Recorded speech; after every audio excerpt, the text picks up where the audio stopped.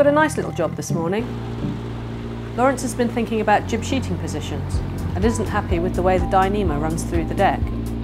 He's come up with a nice little solution and made a carbon through-deck fitting, which should help. Here's the fitting on the deck. So this is the jib sheeting position. As you can see, the blocks come through the deck. They're Dyneema loop there, and there's a stainless eye. I mean, they work pretty well. If I go down here, at the moment, this is holding the dagger board up. So that's retaining the dagger board. That's why there's a rope on it. If you look on that side, there's a bit of foam which is stuck on this block to protect it on the deck. And then that goes down, and then there's a Dyneema knot inside there under the deck head, which stops this block pulling out and enables this block to go through any direction it needs to do. And what we're going to do is we're going to just replace this exit of this block with a sort of carbon exit tube, which I've got here in my pocket. I made these up at the workshop. Whether they're going to be any better than these Richardson rings that I just basically pushed into resin, I don't know, but I think these give a better exit and a better radius. And if you want to see how I made this, check out our workshop video.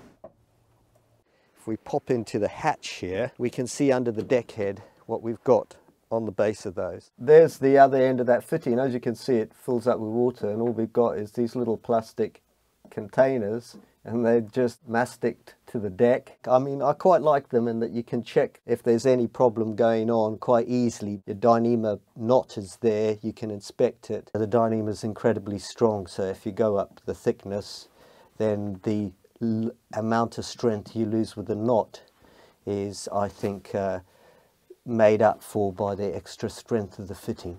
So the water is able to drain in, but we don't worry about that being damp. All I'm going to do is replace the top bit that goes through the deck with that, so it's a better run. The other thing I'm going to do is I'm going to put some padding around the deck where the block flip-flops around, because the one problem you find with composite boats and metal fittings, if they hit the deck, they cause problems. That's why I like soft attachment points. Probably the bright fluorescent green is maybe a bit not really the thing, but they were easy to do, and all I did was cut the top out. One thing you can get is a little bit of condensation on the outside of these because of the temperature differential. It's very full of water at the moment, but that's because we've had so much rain.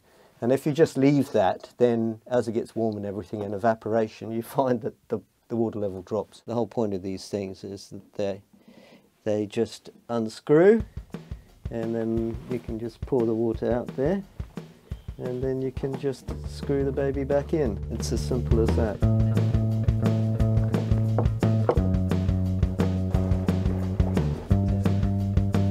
Okay, there we are. That's looking a bit worn actually.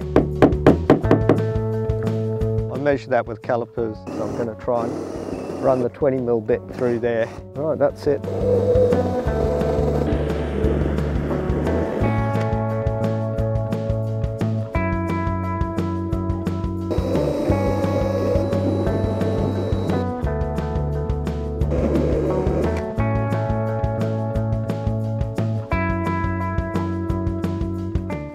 Pretty good. It's going to have a lip of filler around it anyway. I'm going to sand that down now.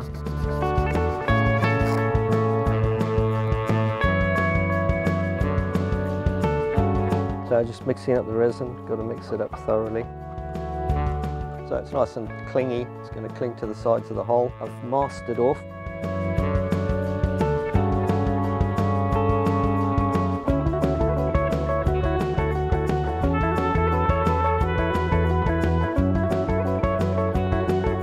There's a little bead of resin all the way around, cleaned off all the excess. Going to take the tape off, and then I'm going to cover it with a little bag. A weather bag over it. I don't know if it's going to work. Oh!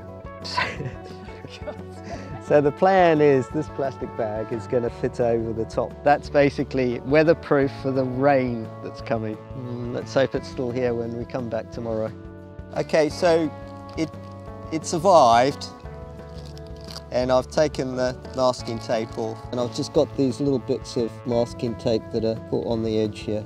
Okay, so now I need to just chop it off flush because it's gone right through the deck. Luckily this flexes.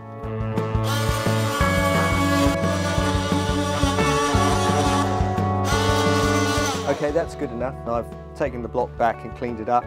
I was going to replace the Dyneema rope, but it's cleaned up real nice, so there's no point at this moment. It's got plenty of life left in it.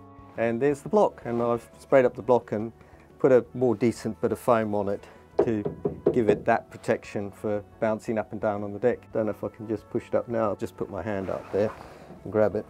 There you are. I'll just get the pulley to go in the block and we'll put it all back together again. Just to stop that pin falling out, I'm just going to put a bit of Loctite on the thread. No Loctite coming out. There we are. The sheet's going to come across there and then go to the stern. It's going to pull that way. It's attached now. It's on the deck. It shows the way this is going to work. This is pretty slippery. There's a good radius there as well, so it's not quite so hard on the fibres on this corner here as they come through the deck. It's got a lot of static load on it, so the wear and tear on here shouldn't be astronomical. I'm going to leave that like that, looking nice and neat and tidy compared to what it did. When we paint the deck, we're obviously going to paint that in and make it nice and neat. One disadvantage that we did talk about is that this has got a better radius for water to go in. If it really becomes a problem, I might put a little neoprene gasket, but it doesn't really matter if this fills up with water. The Dyneema is pretty good in water. As long as the water doesn't get inside your boat, it doesn't really matter. And it's very easy, as you can see, to service. You can just pop another loop through very easily, or you can pop other ropes through and just use them for attachment points. Very light compared to stainless steel fitting, and gives you complete articulation through all the directions, whereas if it's a D-ring or something, every angle changes the load on the D fitting. And I have seen D fittings bent completely over by being loaded in the wrong way. So here is a more universal fitting that can take load in all directions.